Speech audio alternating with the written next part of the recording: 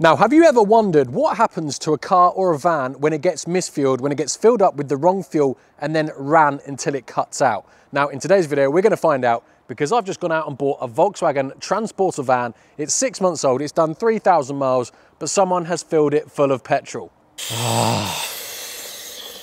All that, all them fumes. That's a lovely petrol smell, which would be great if this was a petrol van. But as we can quite clearly see, there's loads of indicators: diesel, diesel, diesel, and very much diesel. So yeah, this van is a non-runner. I haven't touched it since I picked it up a month ago or so now, and we're going to find out how we're going to fix it and get it running. Is it going to be a simple case of replace the fuel filter, drain the tank and put some diesel in it, or worst case scenario, possibly replace the whole fuel system, which can get very expensive? Hopefully it's the former, and that is the first thing we're going to do.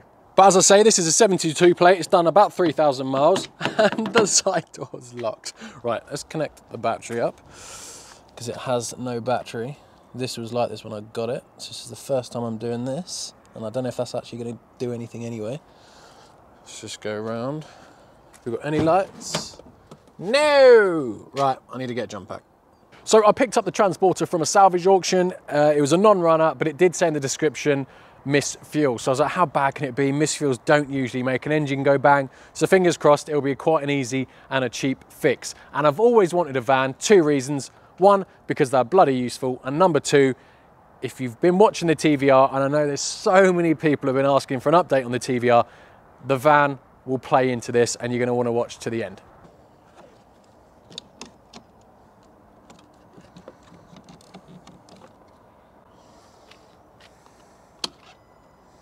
We have power. All right, and there we go. Right, and then, oh, there we go. So 3,600 miles, and we've got half a tank of fuel. So now, after seeing I've got half a tank of fuel and obviously smelling the obvious petrol fumes coming out of the fuel flap, I'm now pretty confident that no one's tried to drain the fuel, put diesel in, and try and run it up. So I'm optimistic now that this could be a simple fix. Still, obviously, can go south, but we'll find out together. And it should be nice and clean in there. And there we go, look, been plied out. And I think it's barely been used. Still smells of nice, fresh wood.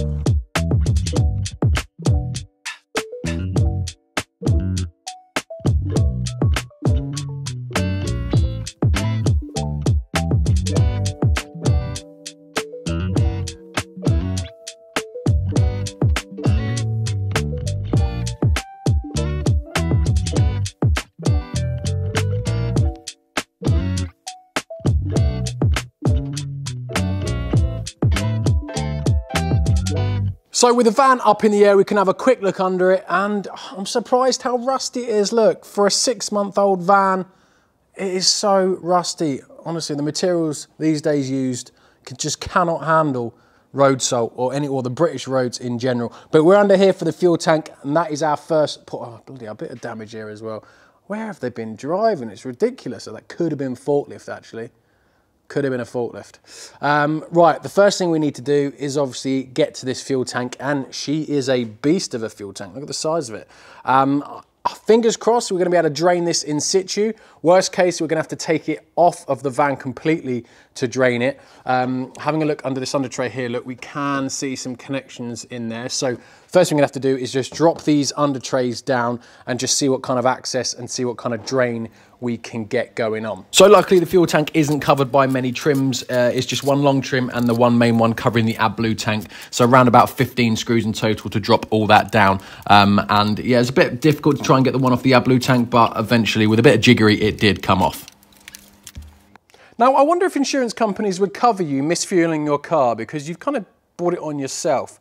I'm not too sure, but one thing you can do is give Adrian Flux a call, maybe to find out. And also while you're there, you can get a quote on a new car or maybe change your existing policy too. Now, Adrian Flux have kindly sponsored today's video. They are a massive team of experts that always like to give you their best quote over the phone. And they're also still giving away a completely free PlayStation 5 with Gran Turismo. The link is in my description. You can enter the competition completely for free, and one of you will be in the chance of winning it. All you got to do, click the link in the description, go over to my landing page, enter your details, job done. Big thanks to Adrian Flux for sponsoring today's video.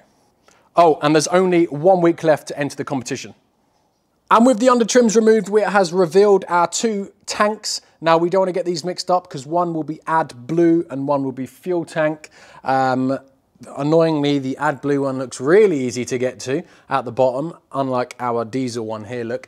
It looks quite big for an AdBlue tank. It looks about 40 odd litres, and the diesel fuel tank looks massive. It looks like a 100-litre fuel tank. Frustratingly though, I cannot see any obvious signs of pipes going into this tank, meaning we are going to probably have to drop the whole thing to give it a good clean out, and also remove any petrol from the in-tank pump as well. So it's probably not the end of the world. We're going to drop it. It is quite simple to do. It's just held on with these 2 clamps here. Look, 13mm bolts up there, 1 on each, so there's probably 6 13mm bolts. The whole thing will drop down, and we just need to remove any electrical connectors and also any fuel pipes going in too.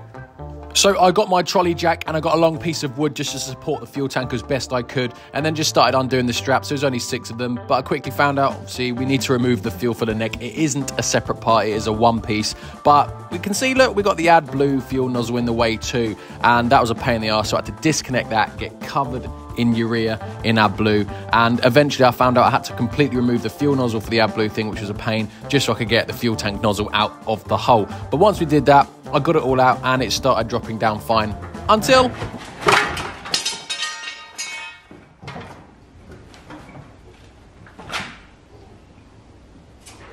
this is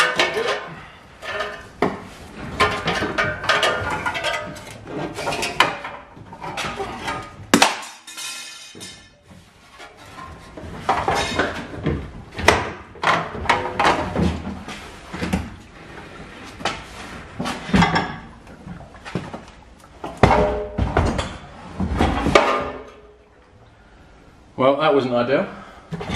Cheers, wood. So yeah, that was a bit of a pain in the arse. Ended up having to disconnect the AdBlue fill-up spout thing, which is down there. There was no way I could get the nozzle for the diesel tank out without having to remove that. And subsequently, I got urea, AdBlue, all over me, all down my front, all over my arm, my watch and everything, so that's great. But we have got the tank out, and it, as you just saw at the end there, it did just fall off at the end. Luckily, it's only half a tank, so it wasn't too heavy. I managed to nurse it down onto the ground. And that exposes what we have here. So we have our in-tank fuel pump here, and we've got our lines and our electrical connector, which then just attach to the side of the AdBlue tank there. So what we're going to do now is just disconnect these lines, remove the in-tank fuel pump, drain all that off, then go outside, I might actually pump, I've got a pump, I think, pump the fuel out into a container, and then just clean the inside of the tank, get as much out as we can, and then we're going to put it back empty, because I'm not filling up with diesel and trying to refit that. Put it back empty. And once we've got the fuel tank back into position, before I actually connect up the fuel lines to the tank, I just want to bring it back down, disconnect the fuel lines from the fuel filter, and see if I can blow any residual petrol out of the lines. It might have some one-way valves on it, I don't know, so it might not work. If it doesn't work, no biggie, we'll just have to fill the tank up with fuel, and also we'll just have to recycle the ignition a few times just to pump through anything else, just to make sure there's just diesel coming into the new fuel filter. There we go. Oh dear. Right. There's a special tool for this, slider, which I don't have.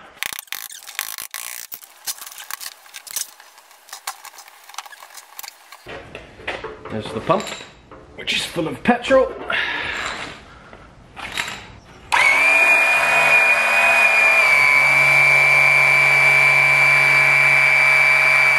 Beautiful. Working a treat.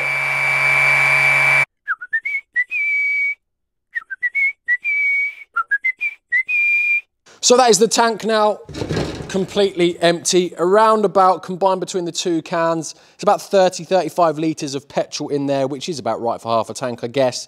Our in-tank pump has been completely cleaned out. I used the airline to blow fuel out the lines, pull fuel out the lines. I did the same with those lines as well. There is no petrol in there at all, or in the lines, and I've got well, I had it upside down. I've got all the dregs out from this bit here. There's no petrol in there as well. I mean, there's going to be your residuals on the side a little bit, but there's nothing we can really do about that. So once we fill it up with diesel, that will be fine. So now we're going to put all the pump tank back in, seal it all back up, put the tank back in position. We're going to leave the lines off here, no, where they connect near the AdBlue tank. We're going to leave those off for the moment, and then we're going to bring the van back down and concentrate around the fuel filter area.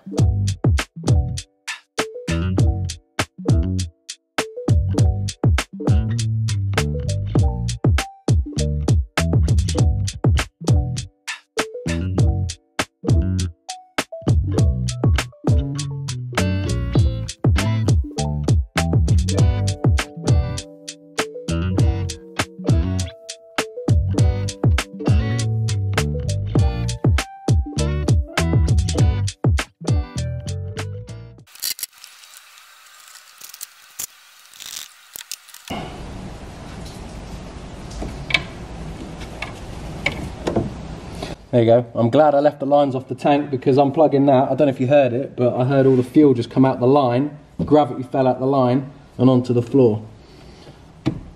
Let's do the same with this one.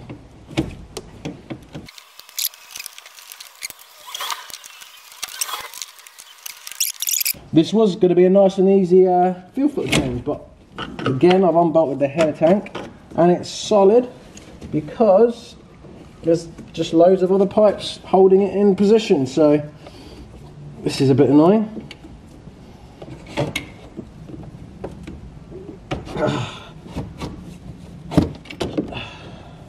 Just move it around a little bit more, come on. Right, fuel filter off. And here's our old fuel filter, full of petrol. So we'll just leave that draining there. And we can unbox our new £60 genuine filter in here somewhere. There she be. Beautiful. So literally just going to stick that, when I've got two hands, in that hole there. I've also removed the fuel lines that go to the high pressure fuel pump and just sucked all the fuel out of those as well. There's nothing in there. Now, in an ideal world, I'd probably crack off the injectors just to get any fuel out of the high pressure side. But because of the charge coolers in the way, I don't want to start messing around with that. So I think it's just going to be a case of I've done what I can now. I'm going to put everything back together, get the fuel filter obviously filled with diesel, go and get some fuel from the fuel station, put load 20-ish litres in the tank, get it cycling through, and I think I'm just going to be a case of just turning it over until the injector gets rid of all the petrol and then starts pulling through diesel. So that is the plan, and hopefully it works. I mean, I haven't even turned this engine over yet, so there could be something else wrong with it completely. Fingers crossed though, obviously there isn't. Now, before I completely forget and end up pouring diesel all over the floor, I'm going to plug these two back in. If I can do it one-handed, that would be great. Can I do it one-handed? I can do it one-handed, but I completely managed to miss filming it all. And there we have 20 litres of our finest diesel.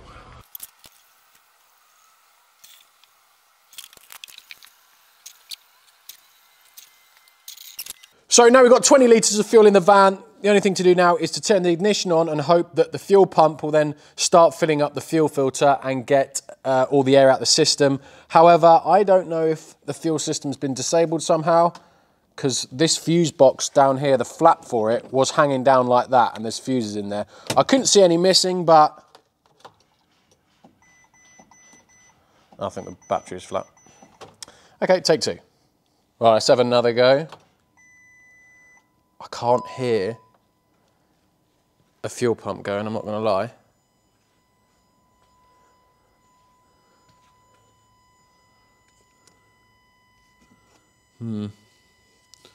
Do I just try and crack off this fuel filter to see if there's any fuel coming up? No, look, nothing with the ignition on. That one goes to, that one's from the tank. Okay, that's not good. So we need to find out what's been disabled. Right, after wasting about half an hour trying to find fuse diagrams or anything, T6.1, there is nothing online about fuse box location, fuse box wiring diagrams. There is absolutely nothing. So God knows how anyone's going to do anything if they blow any fuses, but I couldn't find anything. And what I did find was just these fuses here. There's not many of them. There's not really many fuses on this at all. There's a few in the engine bay. There are none missing that I can see. There's none blown that I can see. So it kind of got me thinking, well, maybe this is one of these stupid things that the fuel pump doesn't prime. I know with cars, they sometimes prime like when you open the door or turn the ignition on, but maybe this is one of these diesels that just doesn't prime at all until you crank the engine over. So I thought I'll just give it a quick go just to rule it out. And lo and behold, if I just turn the ignition on, now see if you can hear it, because it sounds, you can hear it down to my, but if I turn the key slightly, now the battery's knackered, I'm fully aware of that. But before it clicked, did you hear the fuel pump prime? I'll just try it again. See if you can just hear it.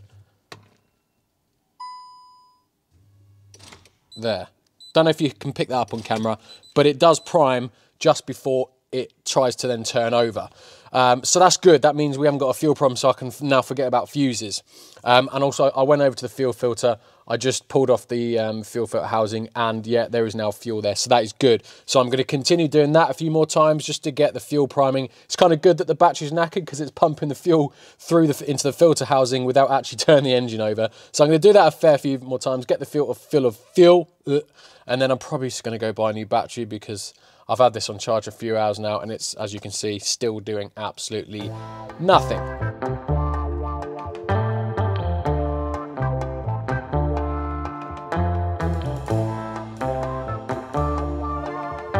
Right, battery fitted, moment of truth. We're just going to crank her over.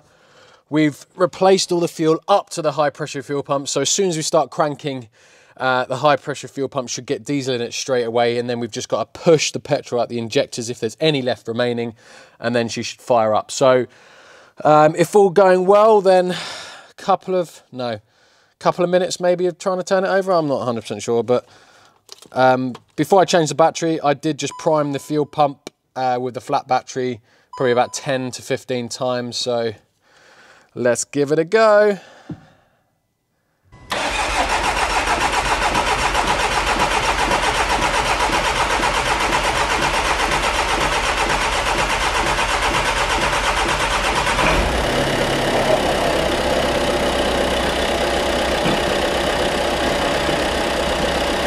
Come on, girl. Ho, ho, ho, ho, ho. Oh, bit lumpy.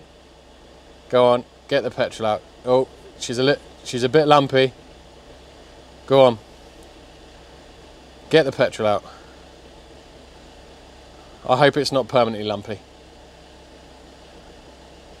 Come on, come on, come on. Please be okay. Come on. Come on. It's not good. It's lumpy. Come on. Pull through. Oh. Come on. Yes. Oh, she's pulled through.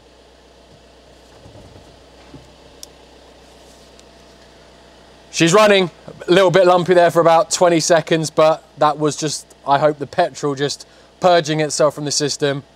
It does now seem to be running. I got it going quicker than I thought. I didn't think it would be that quick. I thought it'd be a bit longer than that. But seems to be running. No issues. Sounds good now.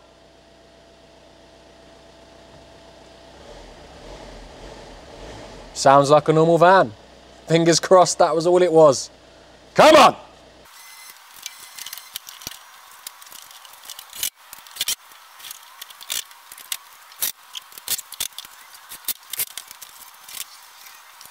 I did just finish fitting those trims underneath. I think my camera died, so you may not have caught it all. But we are gonna drive this thing out. We are gonna be push in, drive out. Is it gonna start first time? That is the question. Never in doubt. All my warning lights have gone off the dash as well. I did left to right on the old steering wheel, and that calibrated the sensors, so we got no warning lights at all. Headlights on, and let's go for a little drive. I'm kind of massively assuming there's nothing else wrong with this. Everything else looks good. I did just see on the back of the key as well, yeah, rental at Sixt car rental, so that explains everything car and van. Yeah, we're good, we've got drive. Let's just go.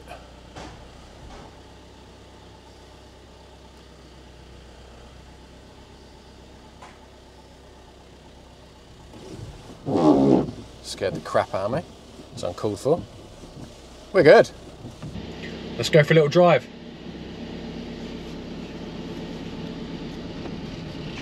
She's a beaut. Seems to be running good. Apologies if you can't see me. I can't see me very well in the old GoPro, but if you can't see me, you just have to listen. So I think we're all good now. Everything seems to be good. Just going to basic set my windows. Beautiful. Oh no, the other one's already done. So there's no other warnings on the dash. It now's driving. It sounds great. Oh my god, I've just pulled out. Right.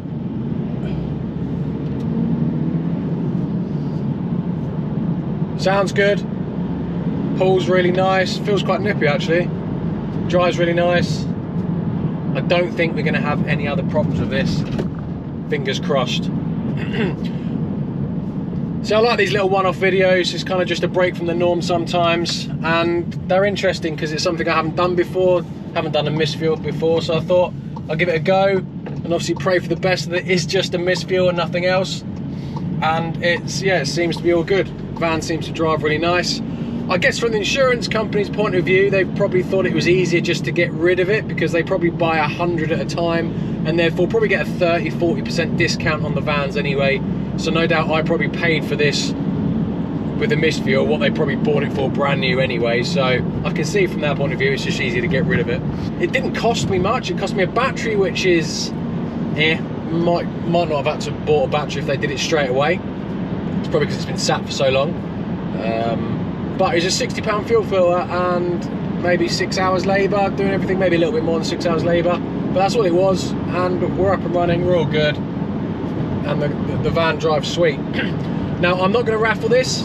I still might do at some point, but for now, as I said at the beginning of the video, I wanted to start transporting the TVR parts up to the Midlands to start getting restored, so the TVR can finally come back to the channel. It's kind of one of the reasons I haven't done it so far. It's just, there's just so much stuff and I don't have a van. I've now got a van, so I can start transporting stuff up there. So I may then raffle this off after I've done with the TVR. I'll let you guys know. But for now, there might be a red Octavia VRS on Compete for Cars, so might go grab a ticket for that instead if you want. But as always guys, thank you very much for watching. If you do enjoy these types of videos, please do subscribe. Also follow me on Instagram at saving_salvage. Go grab some tickets on the Skoda Octavia VRS, and let me know what you thought of this videos in the comment if you want to see more stuff like this, or an idea of, is there anything else you want me to do, like one-off videos on any particular niche, any particular fault? Just let me know and I'll have a go. So as always guys, thank you very much for watching, and I'll catch you in the next one. Cheers guys.